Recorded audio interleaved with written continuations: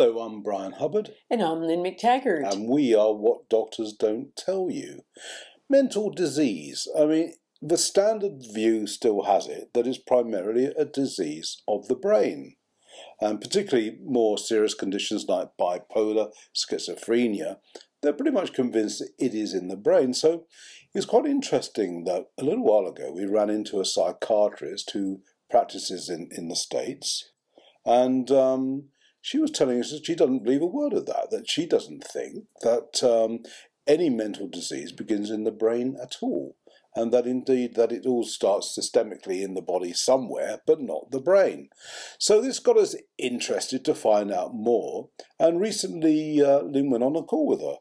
I did an interview with her, which you'll be hearing shortly, where she said there's essentially no such thing as mental illness. It starts much further upstream, somewhere in the body, and that she has been able to cure people of all sorts of things, from depression to schizophrenia, by identifying those things in the body, those biochemical things that aren't operating normally, and sorting it with diet or supplements or a combination of both. So please listen to this, because Pam is going to be one of the many therapists we're going to feature at our new show, the Get Well Show, February 21st to 23rd at Olympia in London.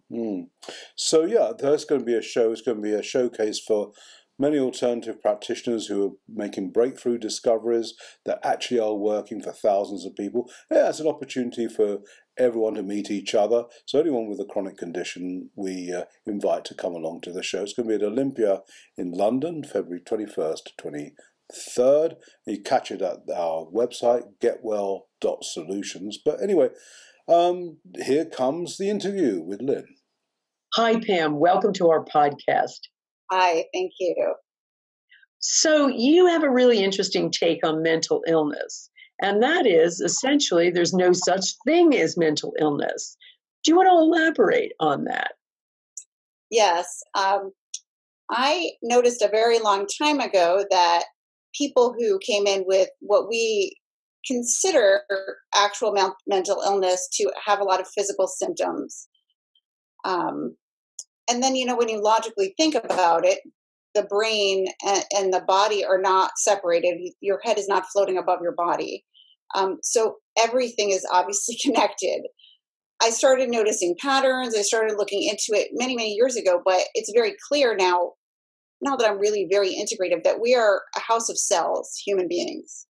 And those cells need to have a few things. They need to have basic building blocks. They need to be able to communicate with one another, just like tree roots in a forest. They need to have the ability to repair themselves. So the biological cycles need to be set correctly. And all of those things affect all cells. And so your brain is made of cells and your body's made of cells. So they are all intertwined. A lot of times when we dig deep, when we do some blood work and some urine work, and we see, what are the basic building blocks that are off? And a lot of the time, they have nothing to do with the brain. And the only manifestation that's obvious, maybe the brain, a mood, what we call sort of a loss with reality, delusions or psychosis is what people would consider them. So there's many things going on, but if you go into the cells, your basic cells, you'll see that the things that are wrong or unbalanced is easier to measure, the nutrients in a regular cell than it is to take brain cells out. But we'll see consistent imbalances, and we can correct those imbalances. Okay, well, let's take something like depression. Do you have a particular signature that you find over and over again in terms of imbalances? Absolutely. There's a few things too. We can't negate the fact that we are human beings that thrive and actually wouldn't survive without other human beings. So if someone has literally no support or is completely isolated from others, we can fix their basic imbalances, which are always, by the way, zinc and B6 are always there. If you have any depression, any anxiety, 95% of the time, I don't need to do a lab. I'll say, let's add some B6 and some zinc and, see what we're doing, which we do with people who don't have great insurance covering those things, right? But we also need to make sure, that person has some sort of support or community, and they have the ability to, go into their inner selves, their true self. And what that means cellularly is the cells become coherent, like when people meditate. So there's a few things that we do, and they're pretty simple. But in terms of measurement, always B6 and zinc are your sort of larger culprits, and magnesium is another one, not just for the brain, but for any cell in the body. Each cell in our body has about 300 reactions that need magnesium. So, right, a key nutrient. So what you're saying is, so you've got this biological cellular need, and there's usually a deficiency of B6, magnesium, and zinc. And then you've got community issues where people may be isolated. And then you have this kind of sense of kind of spiritual coherence, for want of another word, where, people need to use relaxation and connection with higher beings, et cetera, also to get reconnected. So let's look at some of the other so-called mental illnesses. What about something like schizophrenia? So these are interesting because the more, I'll say pathological it looks, of course, the more interesting it is to me, because I truly don't believe that anyone is broken. I do think people with schizophrenia, and there's actually tons of beautiful information that you can get on this when you look up spiritism in Brazil. These are people who have abilities to see and go into other dimensions, right?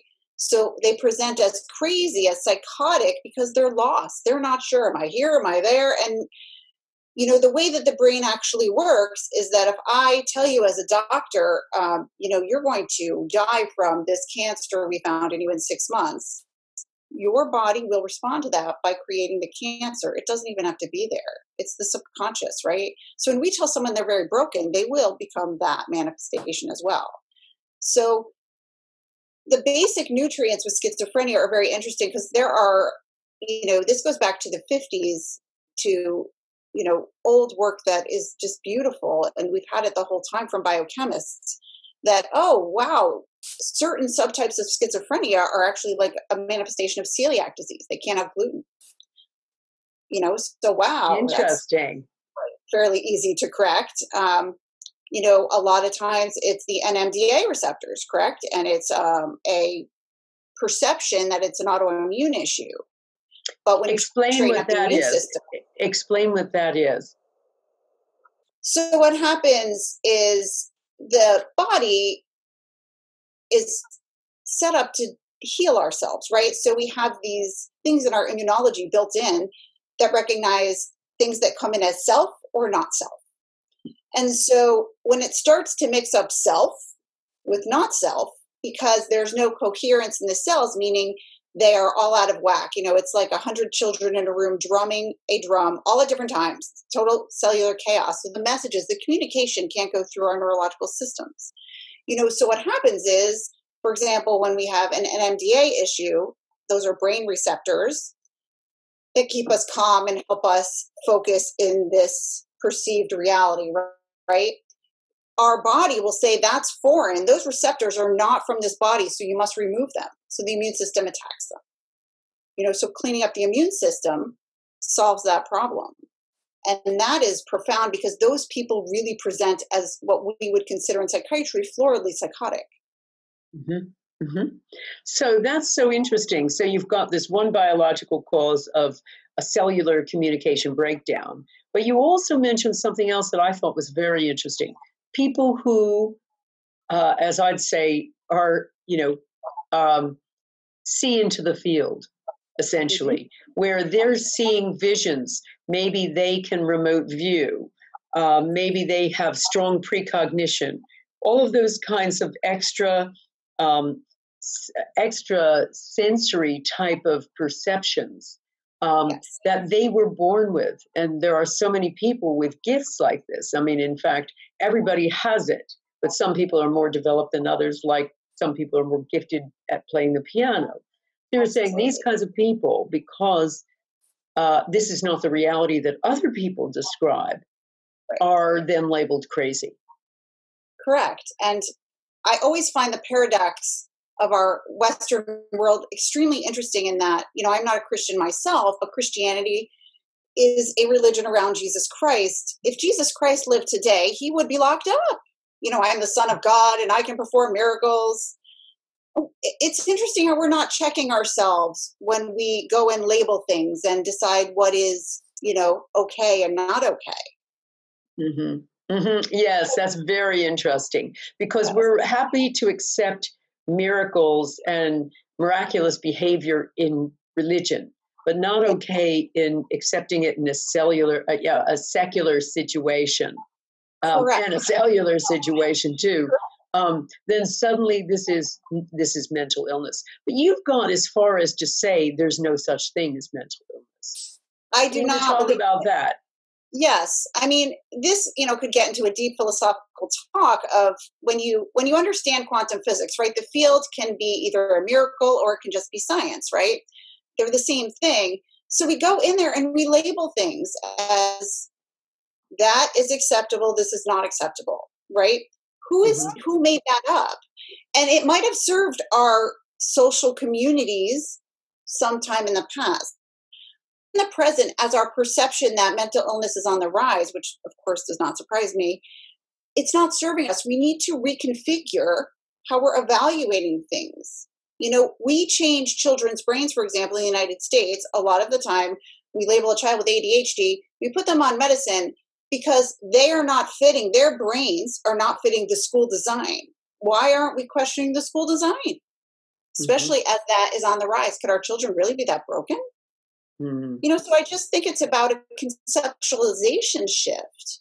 But what the important part of that is, what we believe becomes true for all of us, whether or not we believe in the field, correct? So we have to change our perceptions of things.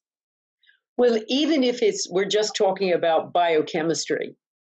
I mean, in so many instances, you find that when you clean up their biochemistry, the mental illness goes away. Do you want to speak to that? Yeah, I mean, I have a lovely case right now of this amazing elderly woman who I truly was concerned when I first started working with her that, she's alone. I'm working with her, via telepsychiatry. She's not local. And I'm just, and I check in with a family member, but we go sort of very slowly, just by very slowly and minuscule using a compounding pharmacy, backing down on her psychiatric meds, and then just getting high fructose corn syrup, nothing else out of her diet. She is so lucid and so with it that even, my assistant is like, it is so lovely to talk to her. She was so confused before, and we've barely done anything. You've just taken a nasty little bit of processed food and taken that out of her diet, and that was clearly a poison to her, making her crazy. Right. And we also know as we age, our kidneys and our liver become more sensitive, correct? So they're going to slow down the filtration of a toxin or of a drug. And I don't notice a lot of people like a primary care doctor who are managing, every year this person ages, I will back down on the dose of that drug. Well, they do the reverse, Pam. They're adding more drugs to the pile. You've got an average of 7 to 12 drugs, I think, for seniors. It's just shocking. So, and no one is asking those questions about detoxing these drugs from the system if your liver is not as efficient as it was when you were 25.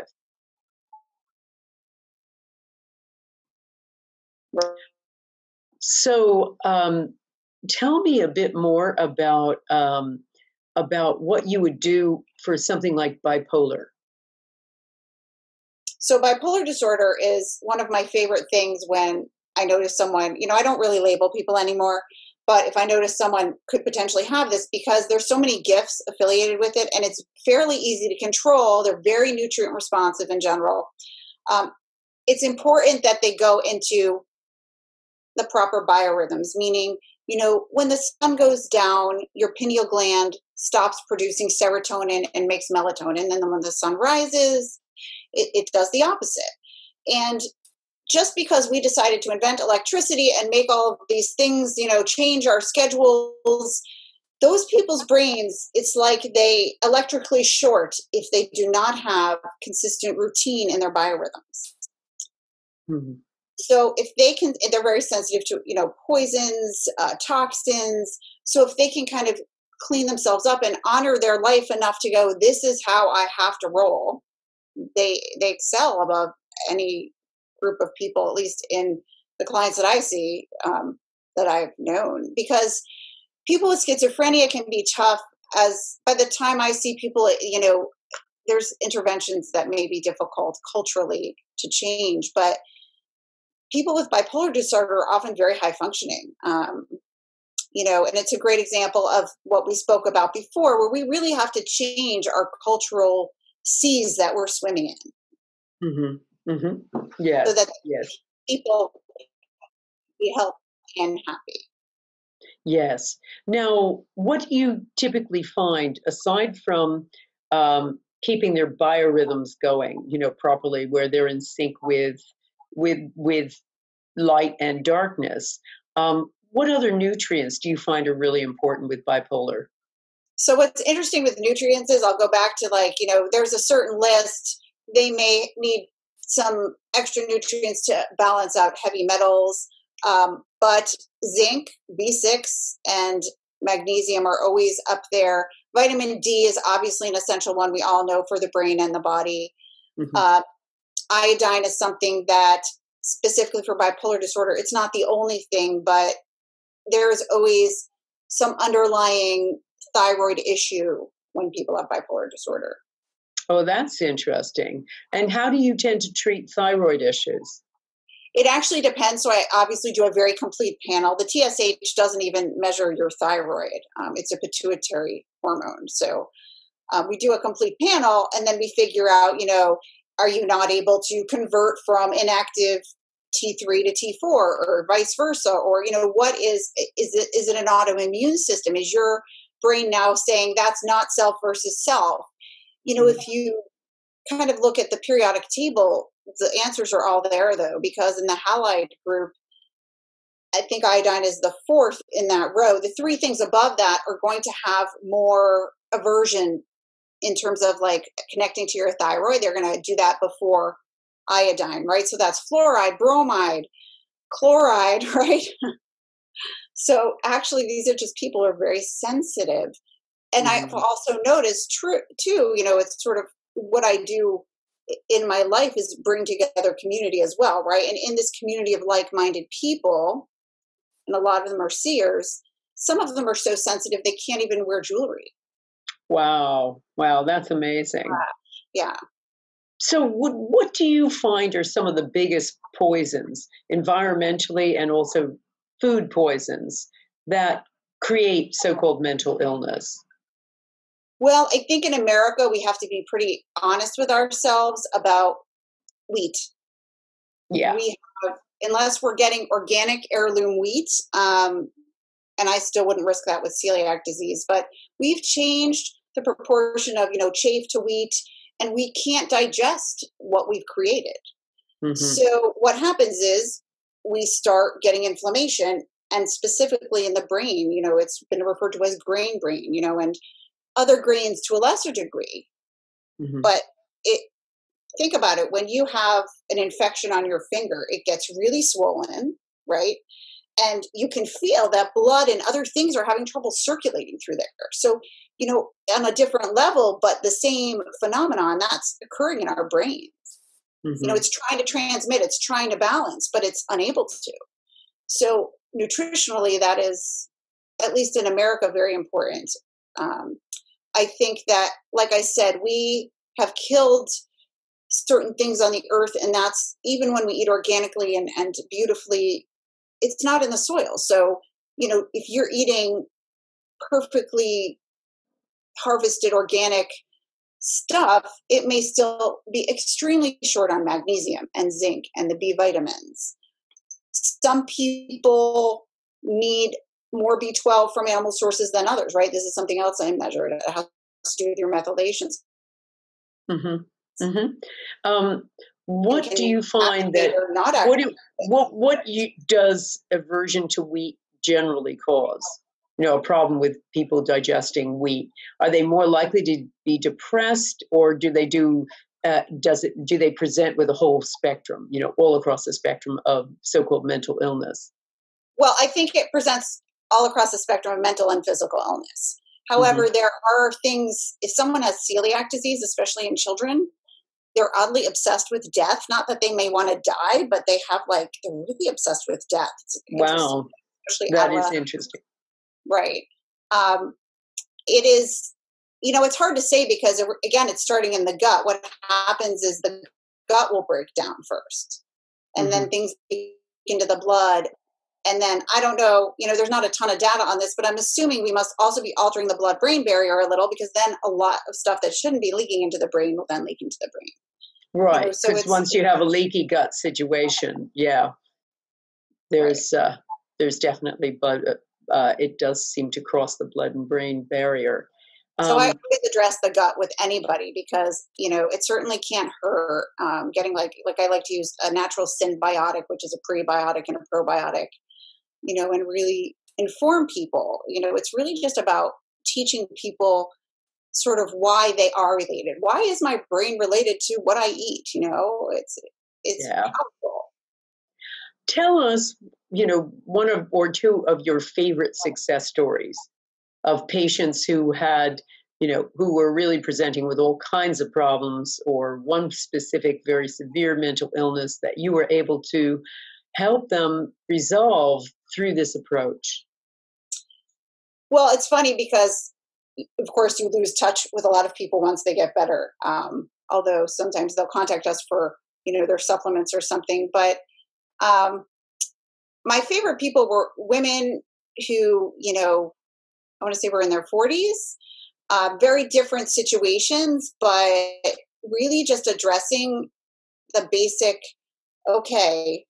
especially when they come in. I'm thinking of this one woman who comes in, she has a child who's in high school, she's divorced, she is unhappy in her job, she has a history of being on a ton of antidepressants and then switching, and, sort of that placebo effect, I think I'm better, and no, and, comes in and is maxed out on sort of the latest one at the time, right?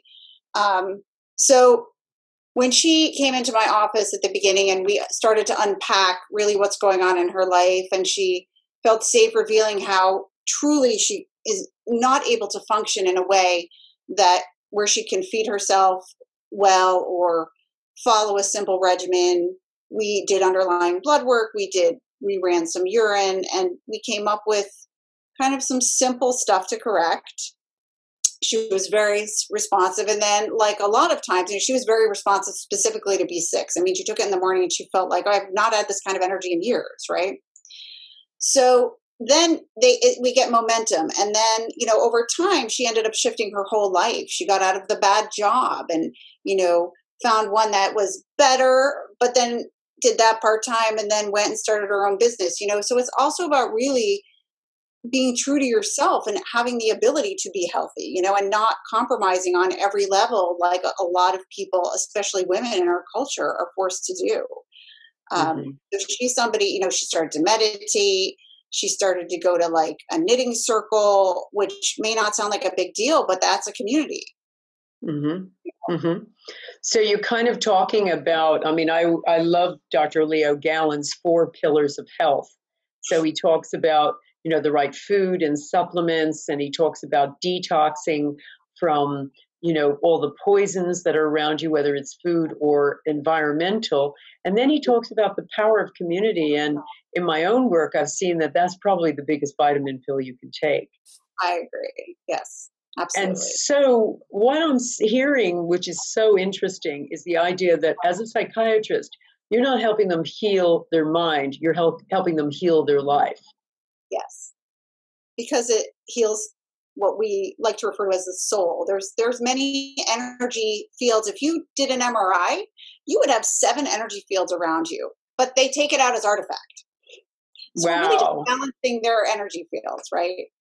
That's so interesting. That is so interesting.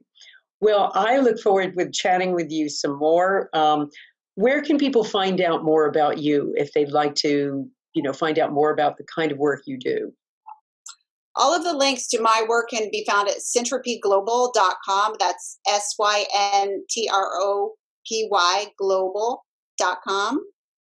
And there's various links to lots of work that I do and my colleagues in my company do. And they are all related to community and health. And so there's usually something there for everybody. Wonderful. Thank you so much for your time, Pam. It's been really fascinating, and I really applaud doctors like you who are taking a bigger and a wider and a more integrative approach. So thank you, and thank you everybody for listening. We look forward to connecting with you again. Take care now.